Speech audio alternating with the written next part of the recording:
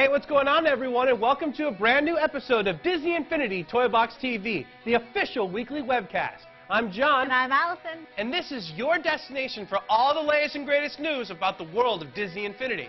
We've got an awesome show for you guys this week, starting with the counting down of the top 5 official arcade game toy boxes.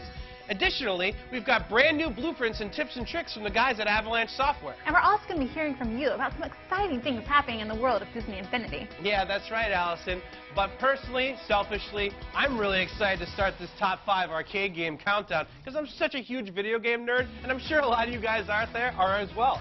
So without further ado, Allison. Yeah, let's check out that arcade game awesomeness. Yeah, bring on the boom shakalaka, yeah! Starting the countdown at number 5, we have Birdie Blitz, created by Nate. Fly as the crow through a toy box filled with some crazy, challenging obstacles. This impressive feat of hand-eye coordination will both get your adrenaline pumping and test your resolve. Only an elite few will have what it takes to make it to the end. Be sure to write below or in the forums and tell us about your experience if you do make it all the way. And at number 4, we have Cube Challenge, created by Warlord Raven. This is some great old-school fun that relies on the kind of tried-and-true mechanics to make good games timeless. Drop in a quarter and try to turn all the blocks yellow, but look out for the bad guys. They will be coming on strong, and you'll need to be nimble with lightning-fast reflexes to get the job done. In the number 3 position, we have Hero's Duty, created by Sodor156. We love this one. Remember the epic Hero's Duty action sequence from Wreck-It Ralph? This toy box recreates that setting with an amazing amount of authenticity.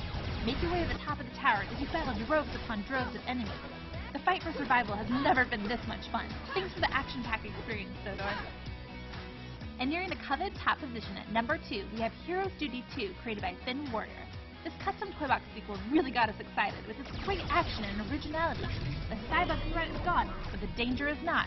The security system is still in full alert, and you'll need to fight your way through and reclaim the hero's medal. Well done, Finn Warrior. Well done.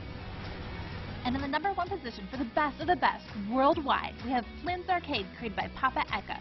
This is old-school arcade action at its finest. Our jaws just dropped when we saw this astounding recreation of Flynn's Arcade from Tron. But we got even more excited when we started playing the arcade games within it. These totally brought out our inner gaming geeks and captured the spirit of the 80s. Also, it looks like Kevin Flynn was working on a secret project in this toy box. Be sure to write in and comment and let us know what you find. Thanks again to our winners for our arcade-style masterpieces. They were really cool, and we know the community is going to have a ton of fun downloading and playing these.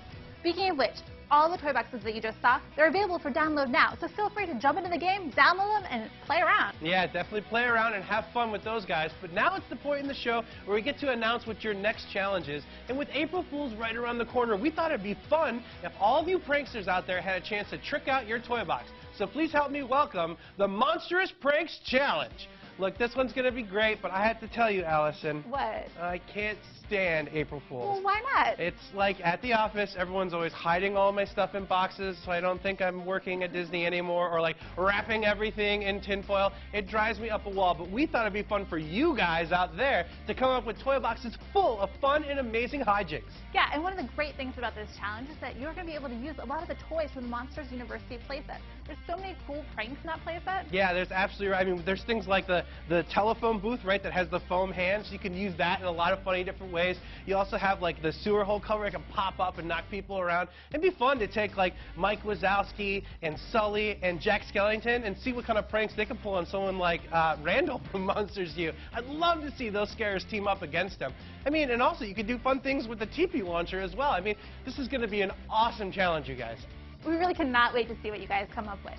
So, submissions are going to be due by March 19th at noon Pacific Standard Time.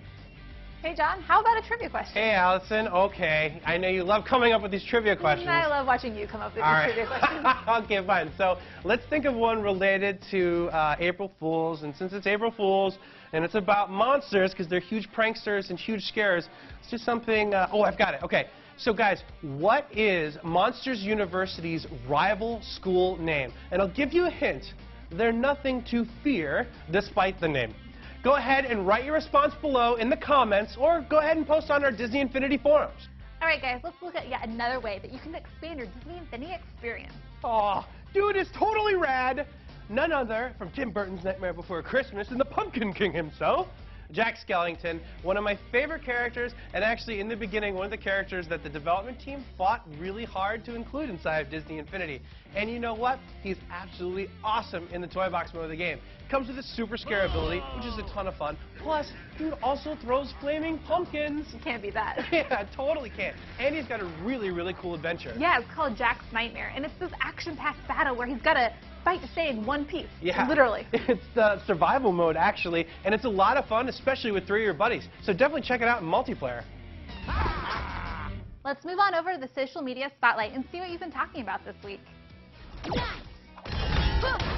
All right, so over on Instagram, So You Think You Can Mom, sweet name by the way, has this awesome Disney Infinity Arcade that she posted with the comment, "Oh yeah, we definitely have a Disney Infinity Arcade on site. We can't show our Disney side without our friends. Pretty cool stuff. Check out those streamers."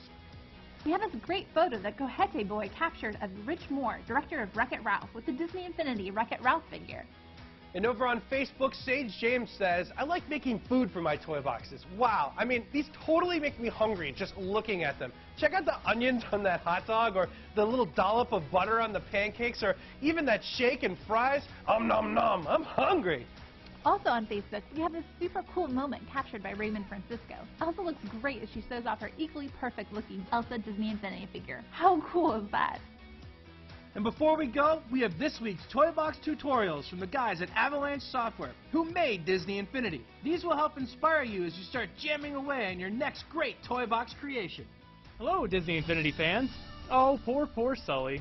FearTech has seriously pranked MU Campus, and Sully is the unlucky target. This is not going to be a walk in the park for this monster. Help him safely make his way back to the School for Scaring building in one piece.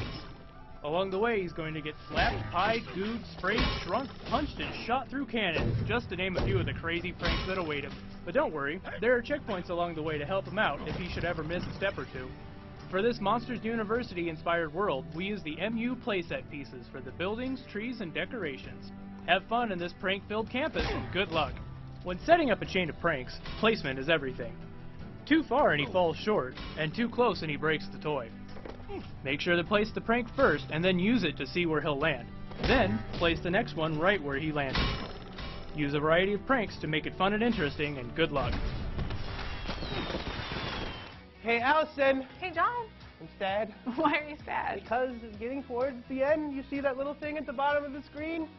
It means that Time to say goodbye. time to say goodbye. Which is really sad, but fear not, everyone, because we have a brand new episode of Disney Infinity Toy Box TV next Thursday, full of great new news, awesome new content, interviews, you name it, we got it.